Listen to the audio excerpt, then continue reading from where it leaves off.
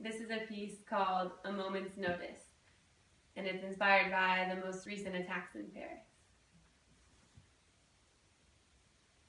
Here I stand, eyes wide, heart in hand, heavy heart, clenched hand, eyes bleak, memory tweaked.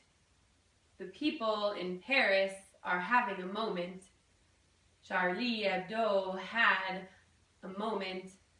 The people in Palestine are having a moment. My ancestors had a moment.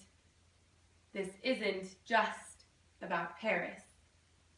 This isn't just about terror.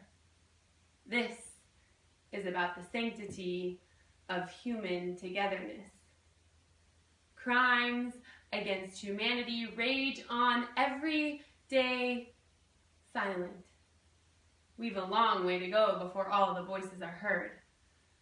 But this collective force of love, this collective force of solidarity, this collective force of strength, this is our power.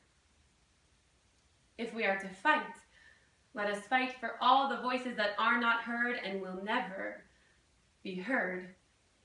If we are to believe, let us believe in one another. If we are to hate, let us not hate difference, but injustice.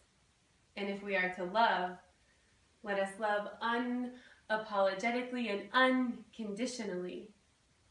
Today, we pray for Paris. Today, I pray for a world more tolerant than it was yesterday. Share the love. Pray for peace.